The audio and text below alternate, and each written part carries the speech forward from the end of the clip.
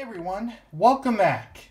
So you might remember I did a big review on these toys back though. That got over 6,000 views. I was so shocked at though. And I just want to say thank you very much for seeing that video.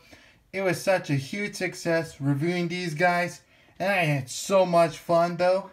And I thank you for doing another Power Ranger Dino review, and not a lot of views actually. So, what are we going to do with some more? Well, I was thinking we might review this. That's right, I got the Ptera Freese zord. This thing comes in three forms. Here's the back of it though. As you see, you can have there's the battle mode, the terraform, and like some kind of egg or a Dawson right here. I've seen some of his videos. This is some kind of like a penguin. I think it's some kind of like an egg. I don't really know, but anyway, I'm excited to do this because the first thing when I saw the toy in the Japanese version, I was like, I want that. I want it so badly. Because honestly, the design, it's amazing. And I love the blue color scheme of it though. And I'm so excited to unbox this bad boy. And do some a little bit of combining. Like I said, they're like Legos. You can just like bring them up and like combine many ways on how you do this. Let's check in the back of it for some other things. We also can see there's the T-Rex Champion Zord, the Moza Razor, which I do not have, which I already have the T-Rex Champion Zord and the but I don't really have the Moza Razor. But you can see here, you can get the Ptera Primal Zord, the T-Rex Ptera Zord, or Ptera Rex Zord. Sorry about that, it was kind of hard to pronounce. And some kind of this weird thing, I don't know what it is. Some sort of like I don't know what that is. It's not really that cool though. And this also has this thing where you activate it with this morpher thing, which I do not have for those that don't know, but don't worry. I'll do a review with this soon though. Just need to find out the right time though. But anyway, I'm excited to review this. So with that out of the way, I'll have to clear out the table and get this bad boy unboxed. Now, before we want to get into the Zord, let's take a look at the key first. I really like how the key has some sort of like a transparent blue texture. It's sort of like ice though. Well, the theme of the Ptera Freese is ice. Yeah, though, as you can see there, you can see my fingers and it really nice details with the transparent plastic though. A really cool design though. Unlike the this kind of key though, this one doesn't really have a transparent thing, but oh well. This is the theme for the morpher. Yep, but in the head, yeah, it doesn't show up enough transparent blue enough though. It's sort of solid that you can't really see through it though. But they did a good job with the paint job of it, making it look show accurate though. And a really nice design on the pterodactyl head with a little spike in there. Now let's check out the back. Now, nothing too normal except for the sword over there. But just like in the other keys, these things come apart. So you can see the night area of the key though. I'll give you a closer look of really what it really looks like. Why am I talking like that? And besides the Rangers in the little keyhole areas, there is the pterodactyl egg-like penguin there instead of the Ranger though. It's pretty interesting though how each of the key has the Rangers in there, except this one has the little pterodactyl thing in there. Yep, I'm going to set this aside because we're going to use this on my morpher and the blade. Alright then, let's start out with the morpher. Let's just go like that. Let's click it.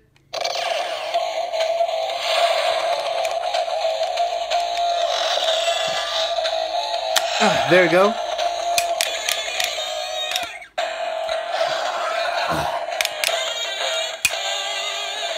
Sorry about that. My finger was kind of in the way. But, wow. Really nice design of it though. Even though it's still the same thing. Oh well. Let's take this off. Now, the sword doesn't really have the special thing with the key. But, let's just put it on and see what happens. I forget it goes like this. See, nothing happens. It only works in the Japanese version. Now, there is one more thing. It's the Dino Supercharged Morpher or Dino Fury Super Morpher. However, I do not have the Super Morpher. Maybe I'll do in another video or something. But don't worry, that one will come soon. Alright? Now, let's get into it. Alright. Now let's get into the Zord. We're going to start out with this form. Some sort of like egg-like Zord though. Some say it was a penguin. I'm not really sure if it really looks like a penguin to me though. It sort of looks like an egg with feet. Or some that you may call it. But I think I see some penguin biceps because of the head and the beak sort of acting like a penguin thing. What do you call in this show? Is it an egg or a penguin? Leave your comments down below. Sorry, I haven't seen Power Rangers Dino Fury in a while. That's why I'm sort of like a noob. But anyway, though, gotta close this up because there's these little parts right there that help it keep together, though. And they easily can come off, though. So I gotta be careful while I'm spinning this around. Really nice details. And here's the back of it though. It shows off this little shield though. Which I noticed something. This is missing the paint job of it though. Because in the box art, this part over there was silver. I guess they might did in the box art with the paint job rather than the toy itself though. But anyway though, a really nice design with the shield though. I really love it at first. And really great design for this toy though. But in the Japanese version, in the egg, it kind of came out a little bit differently though. It's just this solid piece thing without this part. Alright. Now, let's change it into a Zord form, the Ptera Freese Zord.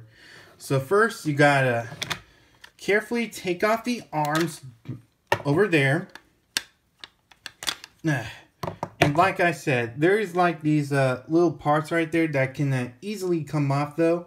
And you can just put it back in, it's just gotta wait for a click. Anyway though, really nice design with the transparent plastic on the wings. Well, part of the wings anyway. Let's get this open. Open up his wings. Now, there's a little clip over there though that you gotta put in to click like that. Let's do the same thing with here. There we go. Next, you gotta rotate this part. Then you gotta take off the shield. Well, you gotta keep it on at first. We'll take it off later. Next, you gotta rotate this. And then you flip off the hood thing and it shows off the pterodactyl face. And there's these little plugs right there that you can put the arms in. You just gotta carefully slide them in like this. I'll show you again. Here's these little holes that you gotta put in. And there's the little plug right there. And you can just slide in. I think in the Japanese version, there's like these pegs right there, sort of like these, that you can just add in though. But, there we go. And there you have it, the Ptera Freese Zord. And here it is though. Really amazing design of it though. When I first saw this one, I was like, I want this so bad. When I watched the Japanese version, because it is such a beautiful beautiful design for this. I really wish I could display it as this, because essentially as a collector, I love to like give it ideas to like how I want to display things or not though. But it has another purpose. It has a battle form, which we'll get into that soon though. But anyway though, I really like how the design it goes on her beak though. It's very cool. The translation, blue plastic, and the mouth can open. You just gotta there's this little plug right there that you have to use your fingernail for if you want to open your mouth though. Just gotta do that. Yep. The horn can move for a transformation thing though. The arms are sort of like the battling gauntlet, or some kind of claws or something. I don't know what they're really for, but I think they're for like guns. Like I said, I haven't seen Dino Fear in a long time. And check out the wings though. Really nice design with the translation plastic. The blue of it though, really cool though. And the really nice details for the wings, the upper part of it, with some awesome gold paint job designs. Yep. Oh, this thing fell off though. That's actually a purpose for one thing. I'll get into that later. So, yeah. Here's everything you have to see of it though.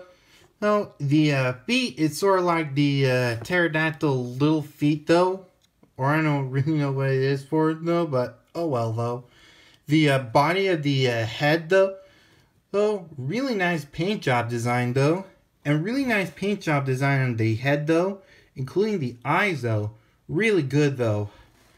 Man, I really wish I could keep it like this though. But it is such a beautiful design. I love it so much though. But anyway though, it's time for battle mode. So first you gotta take off the shield. And for the extra step, you gotta put this back in. And we'll put it aside. Next, you gotta take off the arms. Next, you gotta rotate this. There we go. Rotate this part again to make it back into its original form. Fold out the legs. And this is kind of the extra step. You just bend this like this to make it straight. Yeah, in the Japanese version, it didn't really have that though. It just like folded up, not doing full about. But I guess they want to make it look show accurate though, so they kind of did like that though. So anyway, let's do it again.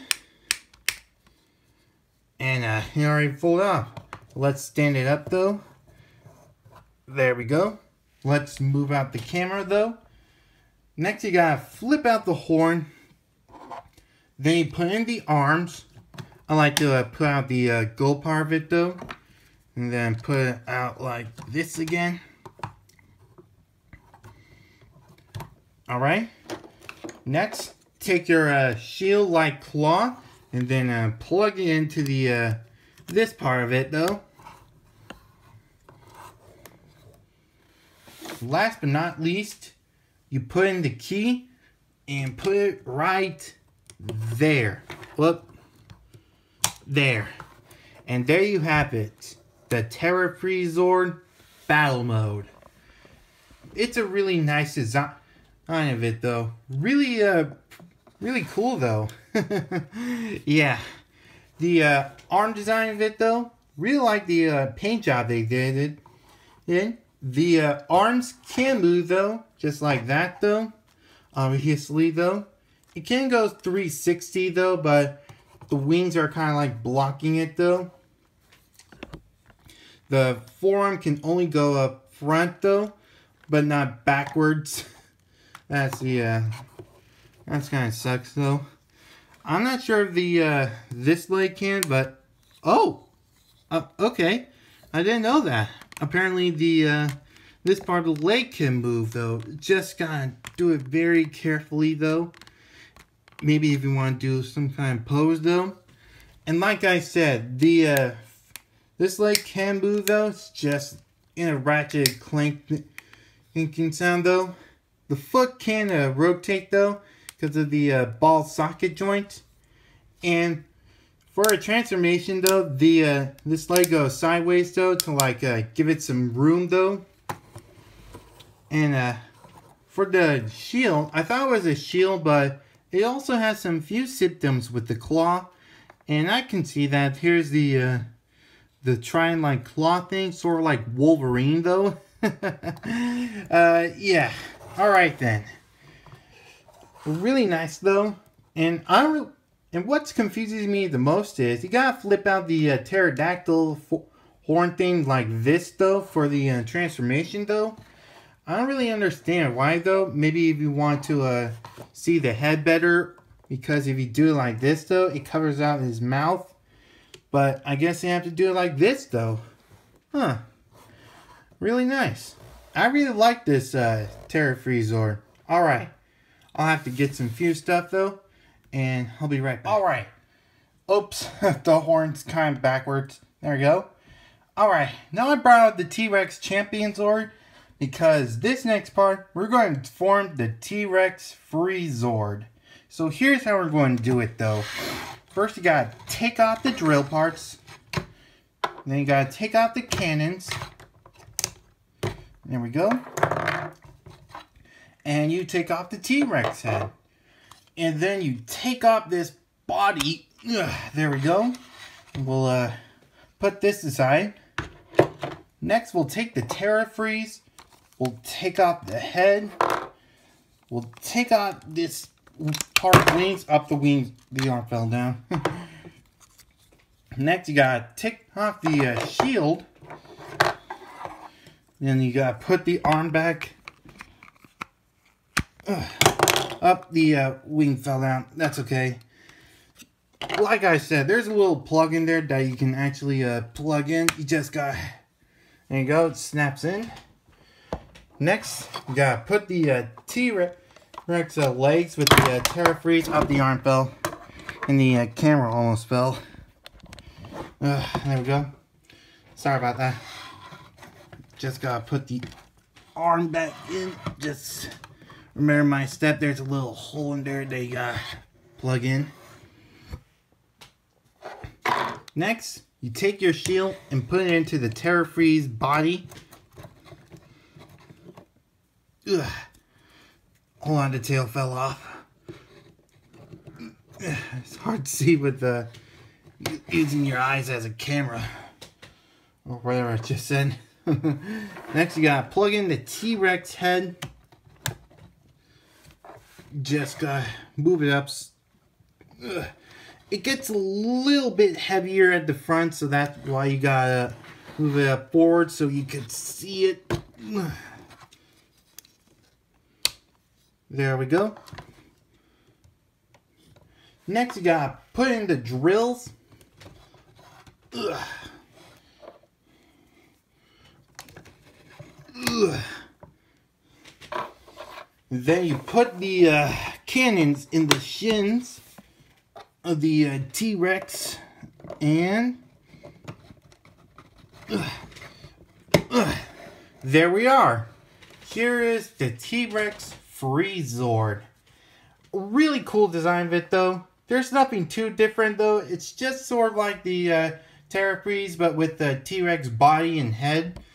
But one thing that's cool though, the T-Rex Champion Zord's head though, with the claw thing, forms up sort of like this Emperor dinosaur like thing that can fly though.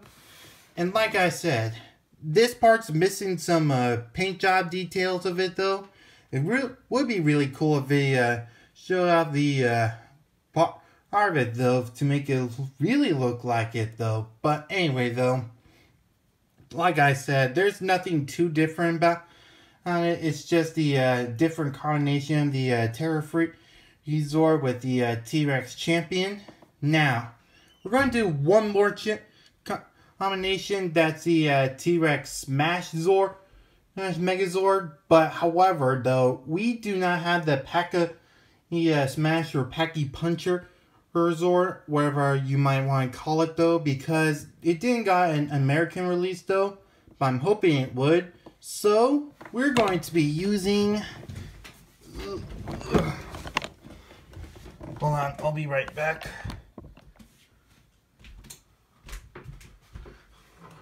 Since we don't have the Packy Patcher, we'll do the Tiger Claw Zord in its place. Alright. So, the transformation is sort of like the same thing, but with the T-Rex champion parts. You just gotta move out the legs, though. But, however, though, this is different, though. You gotta take this part off, though, because I tried rotating it with the, it did not work so well, so I'm going to have to follow the steps and just take it out manually. Gotta stretch out the legs and stand it up, though. Yeah, there we go. Next, we put in these drill bits there, because that's the form for the Ptera Smash or Ptera Freese. Man, like I said, it's been a while. Then we put the Ptera up. The arm just fell off. There we go. Next, we gotta put in the arms again. There we go.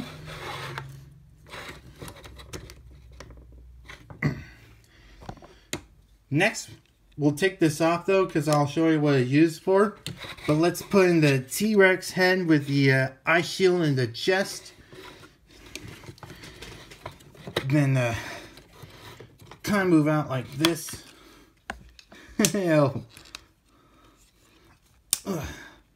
There we go. Let's move it up.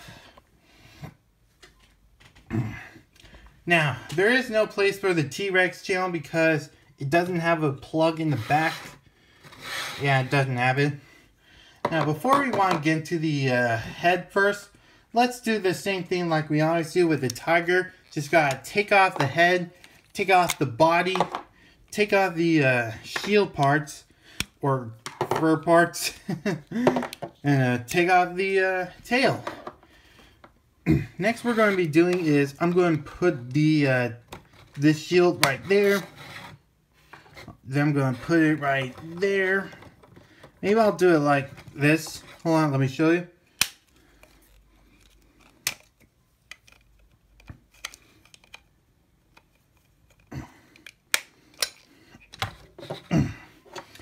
Now, just like the T-Rex champion, it had like a hole in there though. And the Ptera Freese has that too though. So let's put in the tiger claw, the butt part of it right there. Then put the head part right there. There we go. Next, take your tiger's lance and put the head right there. Then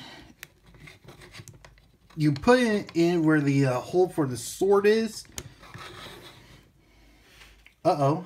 Hold on, give me a minute though, I forgot something.